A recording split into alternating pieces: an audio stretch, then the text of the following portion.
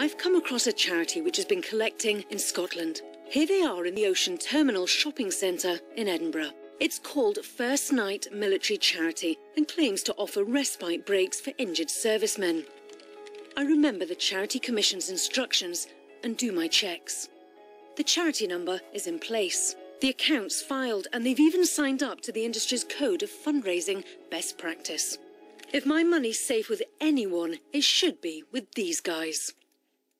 Now, I've discovered a little problem with First Night. As well as collecting money directly from the public in shopping centres around Scotland and the rest of the country, they've also got another very interesting little sideline. And it comes from that shop just over there.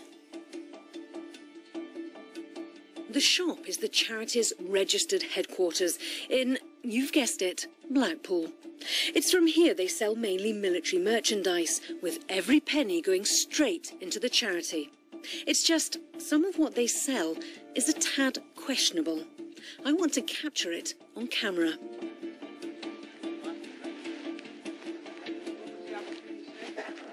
My boyfriend was in this morning buying some funny T-shirts. Oh, yes. Or something about... Infidels, pork eating... Was that it? Hidden behind a rail of clothes and kept under a shelf are a number of boxes. Do you not keep them on display? I can't look at them. Something like that.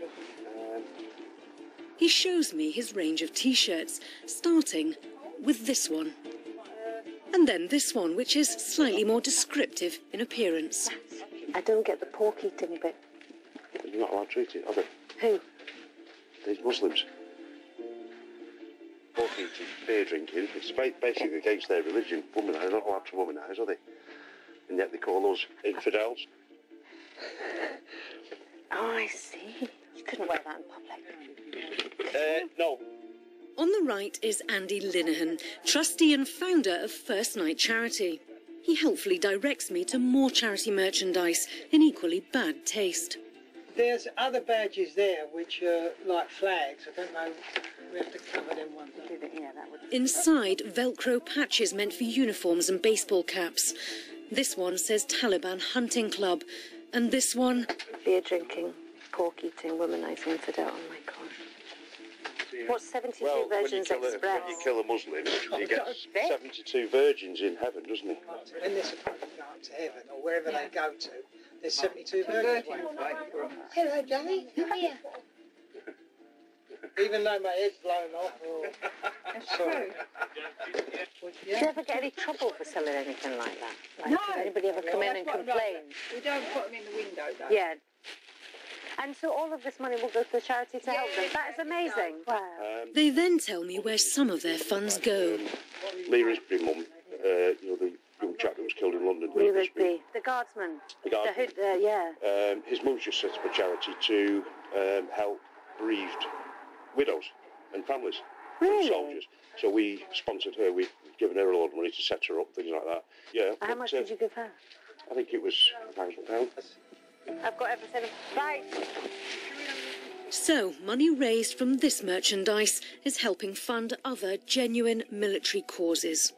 First Night is a registered charity. It's signed up to the industry's own code of ethics. On paper, it's perfect.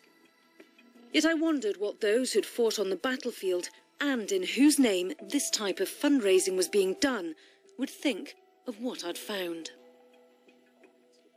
Former Army Major James Heappey, now an MP, served in Afghanistan with the Rifles. His regiment suffered the most deaths of any in the conflict. Every penny from that T-shirt is going to the charity. It's being sold from their charity shop. I find it sickening that as a vehicle for raising money for military charities, we should put out stuff. That stuff like that should be sold. It's offensive. It's what we were there fighting against, that sort of thing. It's just... That shocks you? Yeah, and disappointed and angry and, not in my name.